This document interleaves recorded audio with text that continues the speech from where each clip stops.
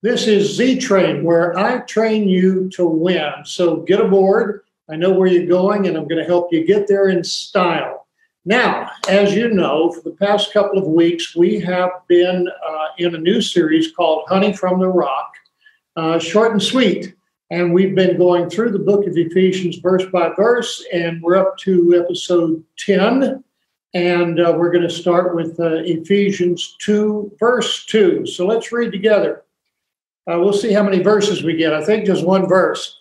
Ephesians 2:2, wherein in times past ye walked according to the course of this world, according to the prince of the power of the air, the spirit that now works in the children of disobedience. Father, thank you for the reading of the word. Thank you for the Holy Spirit of wisdom and revelation that causes us to see, hear, and understand what you want us to do, what you want us to know, so that we can have accurate insight into the true nature of things. And bless me to be a vessel of honor you can use today. Amen. All righty. Wherein in times past you walked. That means you are occupied or preoccupied or caught up in the things of this world system, this present age and everything that's in it. All the politics and all the social turmoil and interpersonal things, societal things, buying and selling, economics, everything, if you will, everything in the world. And it's easy to get caught up in this stuff.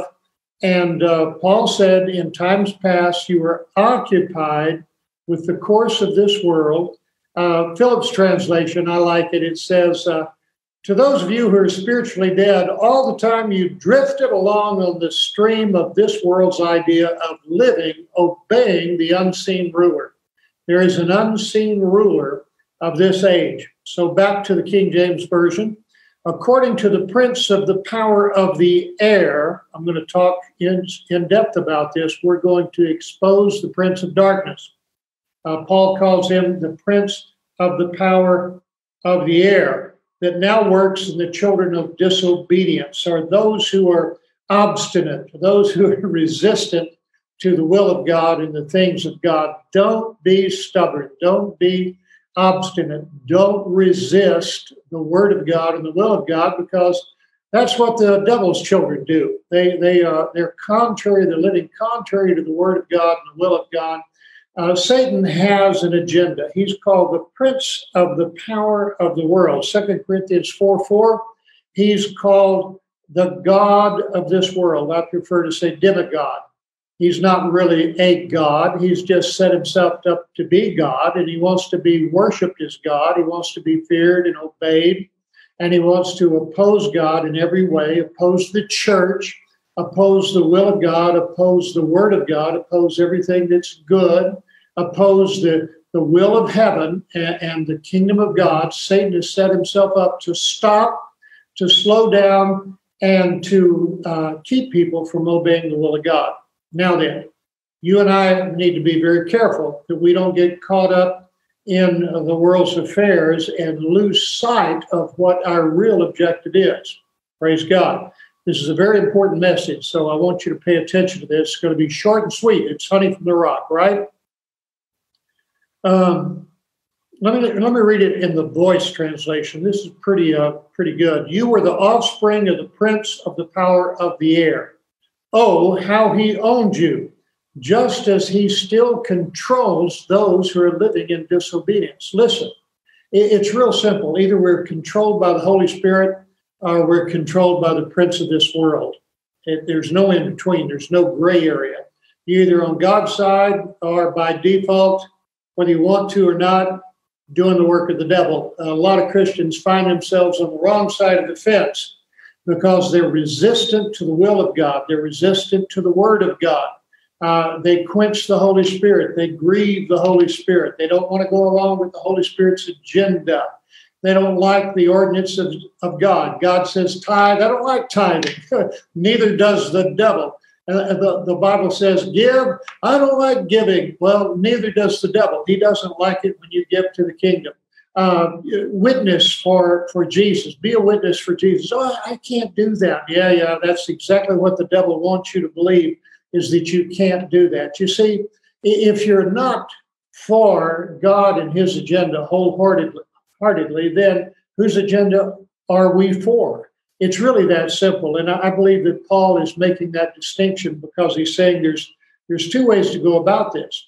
You can either be on God's side or you can be on the devil's side, the prince of the power of the air, the spirit that now works in the children of obstinance, the stubborn ones, those who are resistant to the will of God. This is a very important message. 2 Corinthians 4:4, I want to tie this in here about the God of this world. The God of this world has blinded the minds of them which believe not. Now let's stop right here. We're not talking about just believing in Jesus, yea or nay. We're talking about believing the Bible, believing God's will for us, believing God's agenda, believing in what the Word says about all the different aspects of our lives. A lot of people just, God is okay on Sunday morning. But when it comes to work, they have a different agenda. When it comes to their money, they have a different agenda. When it comes to, relationships and family, they have a different agenda. No, we ought to have one agenda, and that is to do the will of God from the heart. Let me hear an amen. This is good stuff. The God of this world has blinded the minds of those who believe not, lest the light of the glorious gospel of Christ, who is the image of God, should shine unto them. The God of this world, the prince of the power of the air, of the atmosphere. The Greeks had three words for heaven. The highest, of course, is the realm of God himself, the celestial, the divine, the place where God's throne is, the place where the headquarters of God is, right? New Jerusalem, the throne of God, the tabernacle that God pitched, the sea of glass, the river of life, the streets of gold, the holy city, the pearly gates, all that stuff, all the angels and the cloud of witnesses. That's the highest heaven. And below that is the atmospheric, I beg your pardon, the celestial heaven, or what's a better word for it? The cosmos. The moon, the stars, the sun, galaxies, nebula, everything in this universe. That's the second heaven. So the highest heaven is where God is, where his throne is. The second word for heaven is the starry heavens. And then the third word for heaven, and this confuses people, is the atmosphere of this world. Actually, not the upper stratosphere, but the lower, denser air. That's where the enemy is. That's where Satan's kingdom is. It's in this space right above our heads, from the ground up, where people are, where populations are concentrated, in cities, the air we breathe, the atmosphere in which we move. That's where the prince of the power of the air has set up his kingdom. Now, the word prince is the Greek word archon, and it means ruler, the ruler of this present age, the prince. And God did not make him a prince. Prince of the power. The word power is exousia, and it means authority. So the prince of the authority, who is the authority of this world system. And you say, well, how did the devil get to be the authority? Did God give him authority? No, he did not. Satan usurped Adam's authority. God gave authority to Adam to take dominion over the entire world.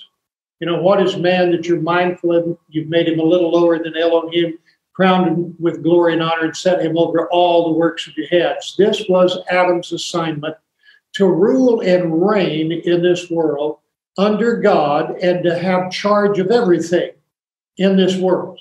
That's how God set it up. But because Lucifer, the devil, was able to convince Adam and Eve to rebel against God and join him on the dark side, if you will, the dark force, they became subject to the devil, and Adam usurped he gave his authority to the devil. The devil usurped Adam's authority. That's what makes him an authority. But what was forfeited by the first Adam is regained in the last Adam. We are more than conquerors through Christ. He's made us kings and priests unto him. We rule and reign in life by one Christ Jesus. He has given us exousia over all the dunamis of the enemy, and nothing by any means shall hurt or harm us. Jesus said, in my name, authority, character, integrity, and honor, you shall cast out devils. He said that we can walk on devils and serpents and scorpions. That was a crazy signal there. That was my phone telling me that I've been 10 minutes. Doesn't seem like 10 minutes, does it? Well, let's take a couple of more minutes. There's no rush. If you need to go someplace, you've got my permission. So I told you about the three heavens. Listen, the prince of this world, that's what Jesus called him in three different places in John. He called him the prince of this world, the God of this world, Lucifer. Jesus believed in the devil. He came to destroy the works of the devil. He said, the prince of this world has come and he has nothing in me. So Jesus understood this, and Jesus is the one who taught us about authority over devils. After we receive the Holy Ghost, we can cast out devils. Easy, piece of cake, right? But let me tell you something. A lot of people, a lot of Christians are caught up in the things of this world, and they don't realize it. They have forsaken the things of God. They've forsaken study. They've forsaken prayer. They've forsaken praying in tongues. They've forsaken fellowship. They've forsaken getting together. One of my sons in the Lord, whom I have raised up since he was a teenager, actually, got a hold of me recently, and he said, now listen, we're going to another church now, and we're going to switch churches, and so you're not going to be our pastor anymore. We love you and everything, but we should be faithful in our local church, give our tithes and offerings there. And I said, absolutely. If that's the way God's leading you, certainly submit yourself, be committed, and return your tithe there and pay your offerings there, wherever you want to give your offerings. And I released them. Well, a few months later, I had another chat with them, and I said, how's church? They said, oh, we're not going to church anymore. You have to do it with RSVP. They only allow so many people in. That's too complicated, so we're not doing that. And we tried the online. We didn't like that. And so right now we're not doing anything. Yeah.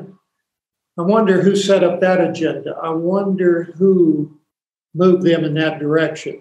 There's a lot of people since this pandemic, they've used the pandemic as an excuse to forsake the things of God.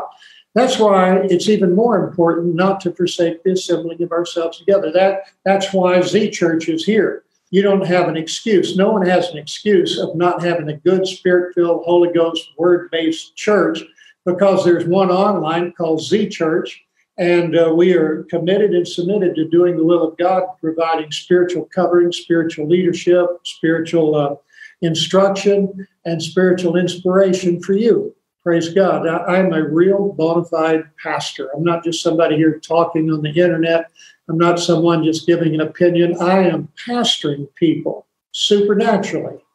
And if you don't have a church, you ought to hook up with Z Church and get under the covering. Let's don't move out from under our covering and get back into the world's way of doing things. That's how we did things before we were saved. That's how we did things before we knew better. And another thing, people are Christians today. This is an observation, and I'll kind of wind down here. Too many Christians are still caught up in the world system and doing things the world's way and being preoccupied with everything in the world. A lot of it is sideways energy. These conspiracy theories and these activisms and these protests and these causes that people get passionate about, and they want to march and they want to loot and they want to burn. There's no place for Christians. We're supposed to pray. Nowhere in the Gospels do you read that the Apostle Paul, that Jesus was a political activist. Rome was doing wrong. Herod was doing wrong. Felix and Festus were doing wrong. But Jesus didn't get caught up in that. He came to seek and save the lost and preach the gospel and introduce people to heaven and heaven's way of doing things. And you come over into the New Testament, the Apostle Paul, the greatest apostle of them all, never got caught up in politics. He never got caught up in what everybody else was caught up in. There were a lot of things that he could have gotten caught up in. The Roman Empire wasn't just. Nero wasn't just. There were a lot of causes. He was mistreated. He could have sued. He could have protested. They could have carried signs. He could have organized his disciples to go out on marches. He didn't do that. He just kept preaching the gospel. We need to be careful that we don't get caught up in sideways energy. The devil knows that a house divided against itself cannot stand. And if he can get Christians divided and distracted, then he will be free to do what he wants to do and to enlarge his kingdom of darkness and bring more people into confusion and obscurity. Christian, it's time to awake and let Christ give you light. And let's not let the God of this world blind our eyes like the children of obstinance and the children of disobedience. Well, I have run out of time, and so I'll just leave you with one thought. No man that warreth entangles himself in the affairs of this life, that he might please him who's chosen him to be a soldier. Don't get caught up. Should I vote? Certainly you should vote. Should I stand for what's right? Yes, but it's a matter of priorities. And so let Pastor Huggins ask you this question. Are your priorities right? Is it God and his kingdom first and everything else will follow in its proper order? Or have we allowed things to get upside down? Well, I'm going to help you as much as I can get things right side up. Let me hear an amen. Okay, I've already talked to you about Z Church. Come be with me. If you want a link, send me an email, pastorlarry@zchurch.life. I'll send you a link and a password. Go to my website, zchurch.life. You can get a link there. Love to see you 10 o'clock a.m. Saturday, 10 o'clock a.m. Pacific time. And I'll see you here tomorrow on the Z Train.